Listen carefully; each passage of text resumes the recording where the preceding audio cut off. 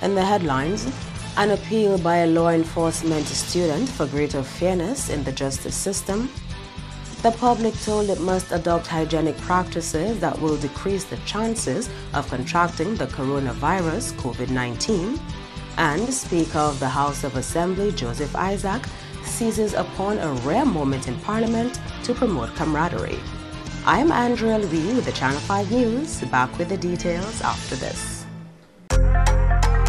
Flow helps you stay connected to what matters. Simple plans and a better network mean that you can enjoy 7 days of unlimited social messaging, 3 gigabytes of reliable data to use as you like, 700 local anywhere calls and texts with the always-on prepaid plan, all for $29. Keep your number when you switch to Dominica's most reliable LTE network. Buy wherever you top up. Switch to Flow. It only gets better.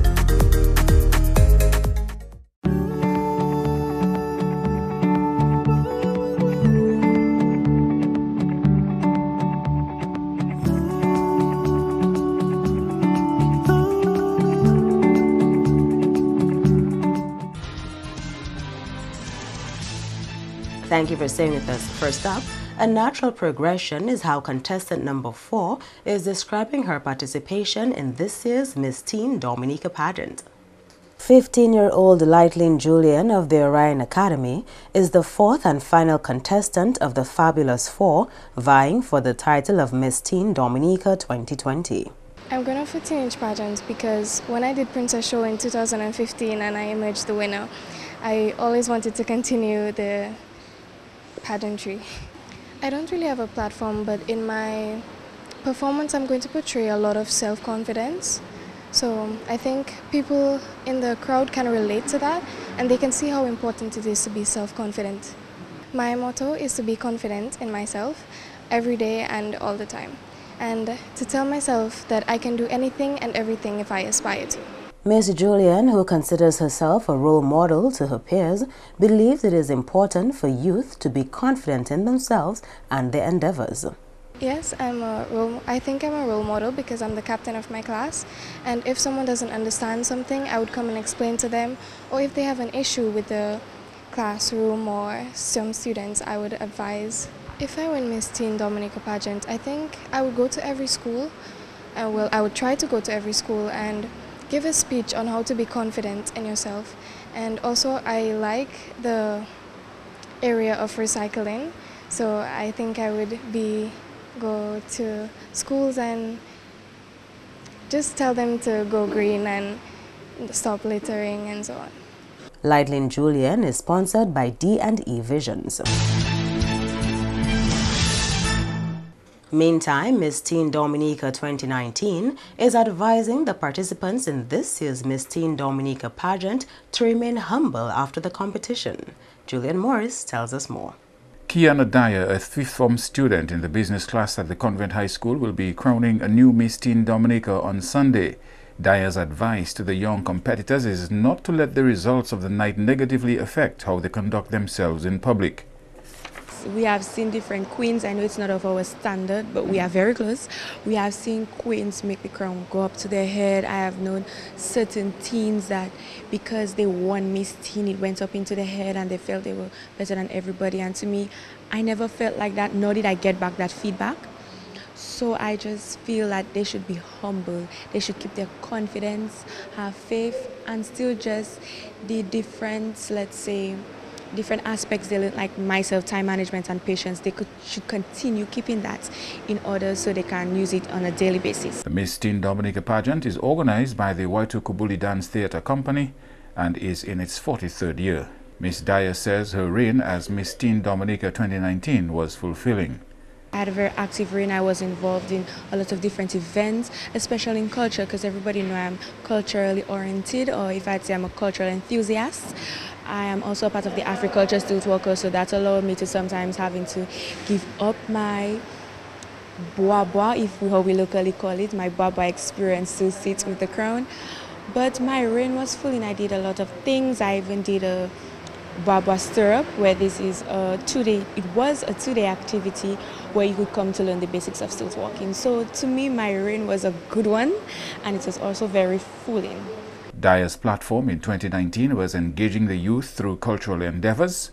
She plans on continuing activities under this theme after she passes on the crown and would like the Miss Teen Dominica 2020 to engage herself in social projects as well. We've been a fifth former. I did not get to fulfill all the activities I wanted to do under my reign. So I feel even after my reign and probably after CXC, because right after Carnival is boom, mock, then CXC had on your chest. So I would like to fulfill the different activities I had set under my reign. Also, I'm involved in Girl Up CHS, which is a club that empowers girls of the nature aisle, to know their role in society, to make them feel, even girls with low self-esteem. So I feel I would more collaborate with that club of my school to help keep up my role model personnel. The four ladies competing on Sunday are Kitana Joseph of the Convent High School, Abigail Fontaine of the Isaiah Thomas Secondary School, Sahara Bowers of the Dominica Grammar School, and Lightline Julian of Orion Academy.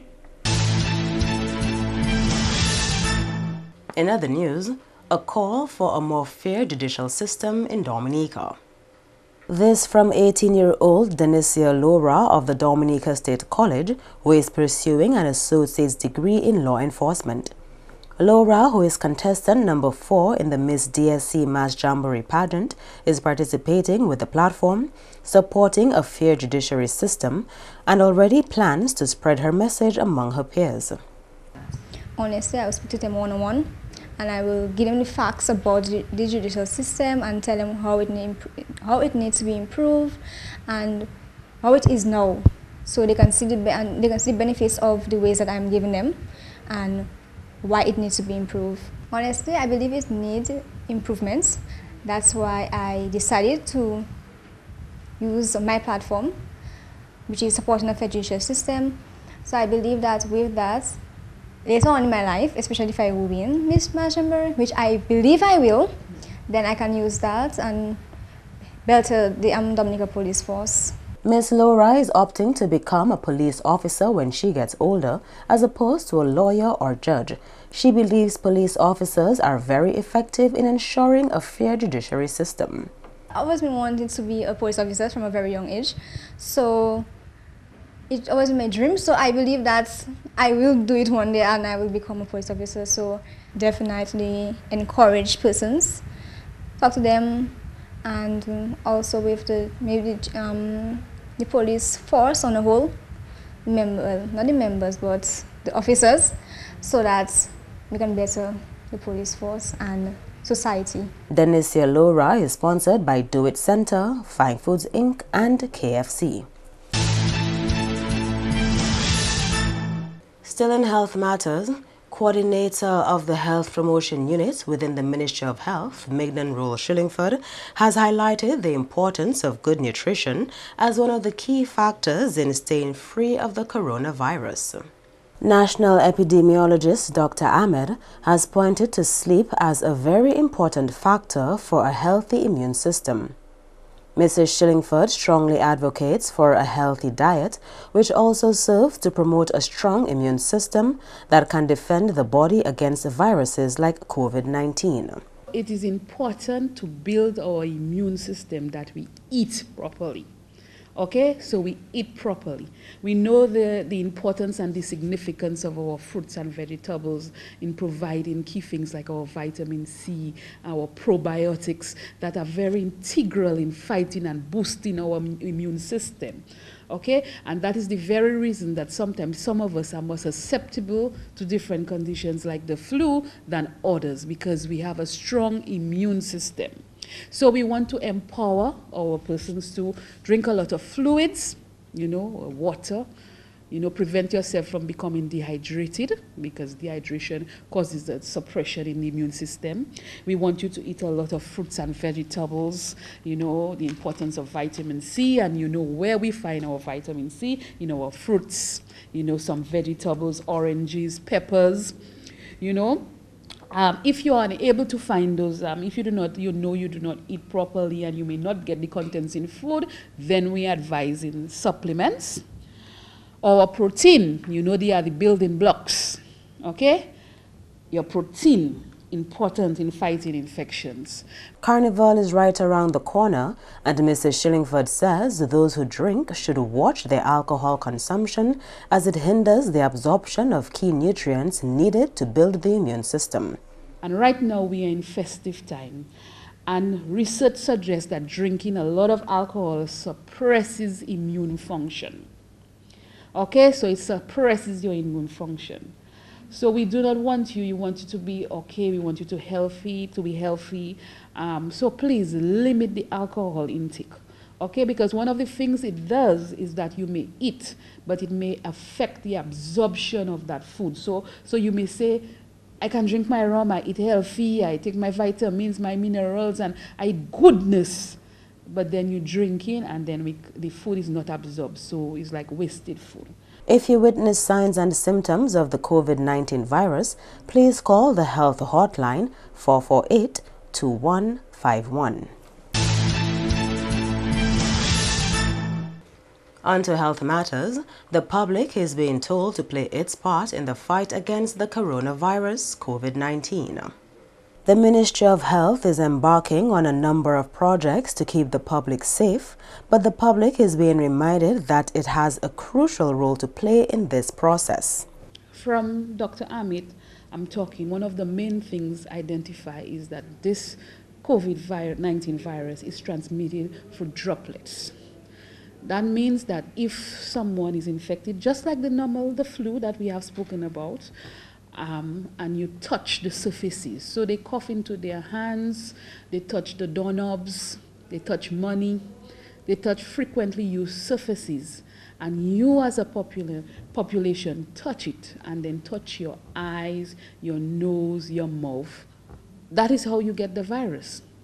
So we may consider hand hygiene, proper hand hygiene and washing as a simple activity, but it is one of the most critical responses in the prevention of diseases such as the COVID-19 virus. So from our point, we want to encourage you to wash your hands. Okay? Washing your hand can save your life. Okay?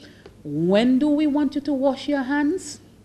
Before you prepare food, after you prepare food, before you eat, after you eat, when you go to the washroom, after you come from the washroom, when you're caring for anyone that is sick.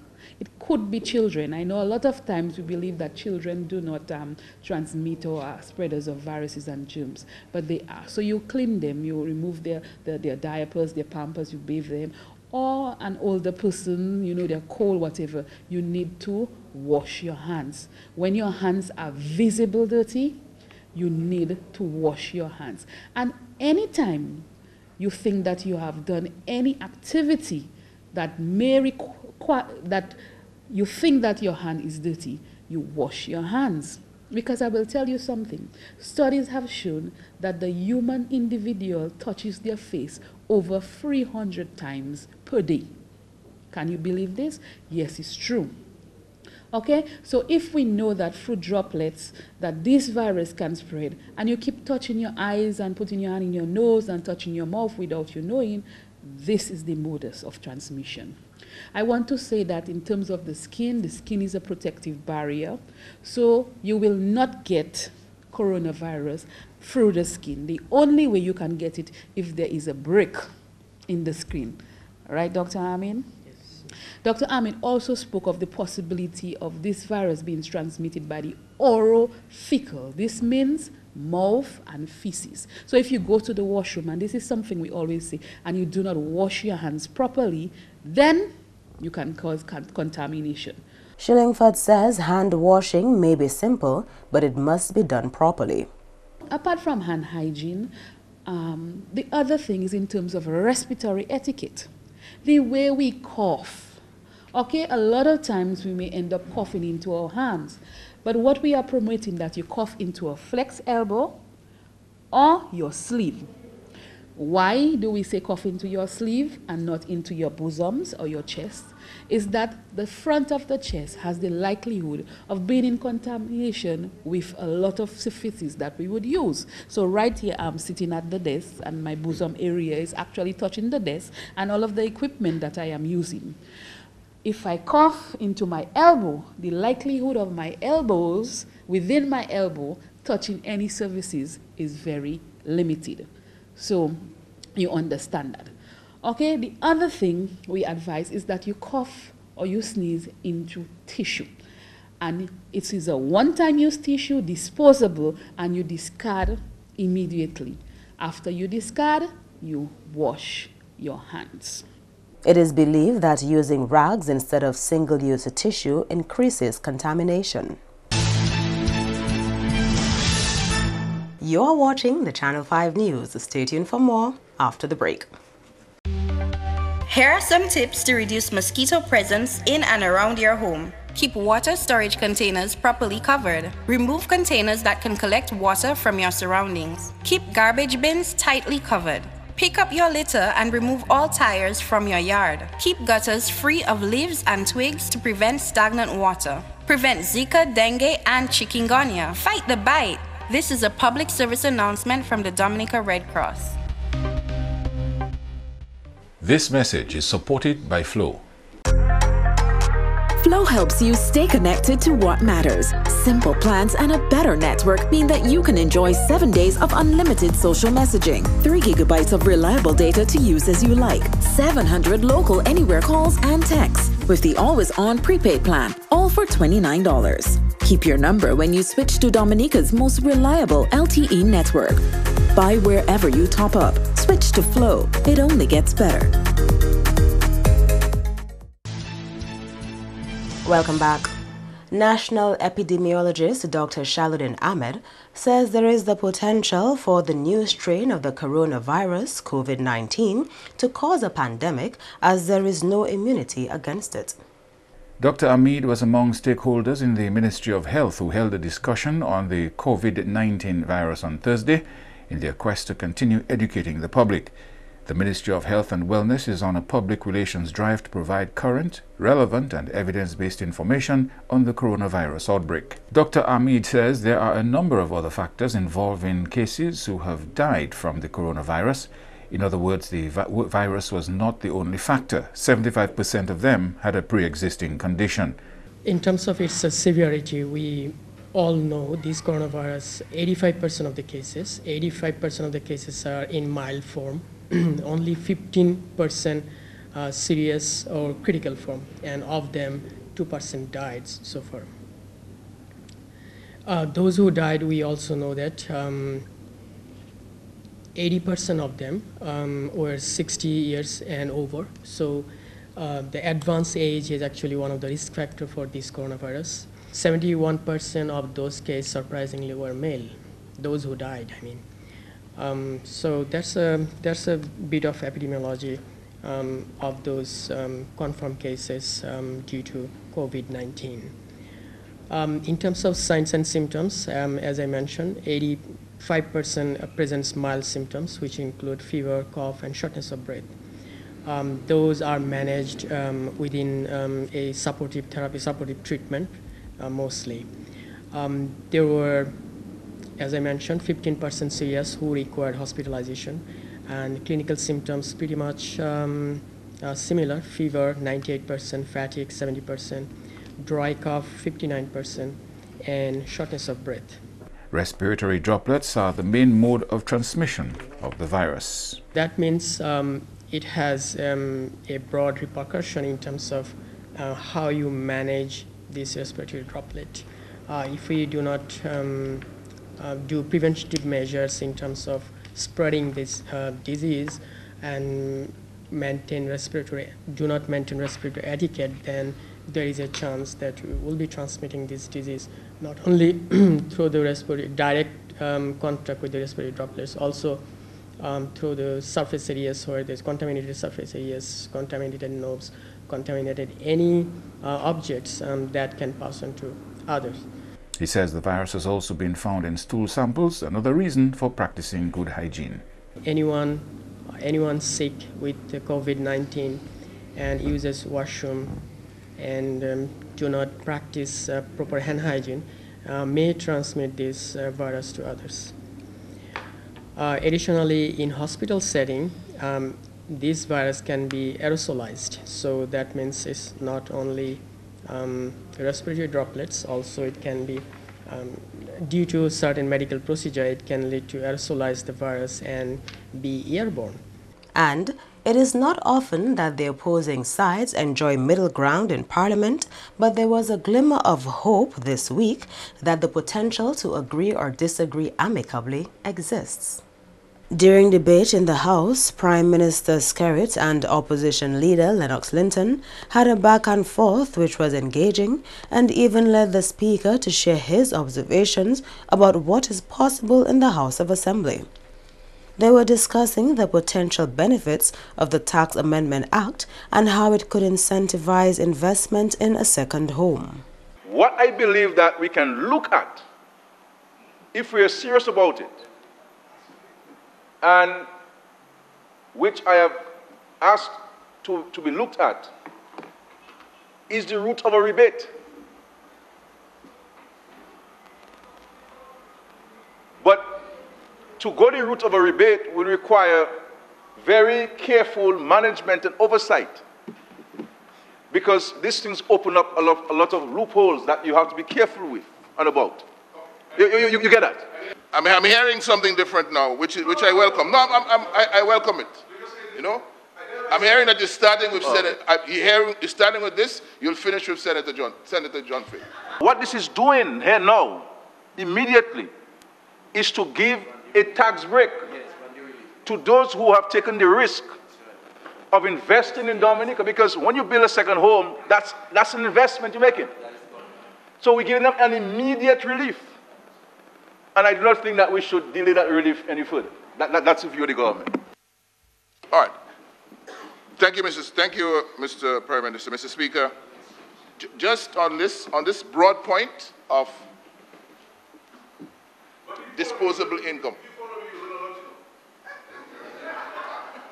I find you really taking your foot now. I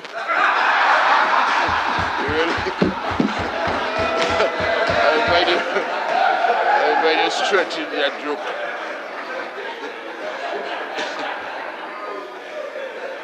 You're really stretching that joke now. You're really stretching that joke now. Yes. Yes. Remember, I see in the back and forth, you lost maybe about 5 minutes.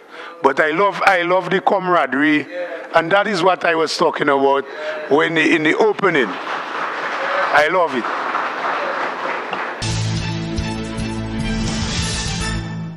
To end the news, the headlines again. An appeal by a law enforcement student for greater fairness within the justice system. The public being told it must adopt hygienic practices that will decrease the chances of contracting the coronavirus, COVID-19. And the new Speaker of the House, Joseph Isaac, seizes upon a rare moment to promote camaraderie within the House. Feel free to access our past newscasts on our YouTube channel. On behalf of the entire production team, I'm Andrea Louis, and to all of our viewers around the world, thank you so much for watching. Have a wonderful weekend.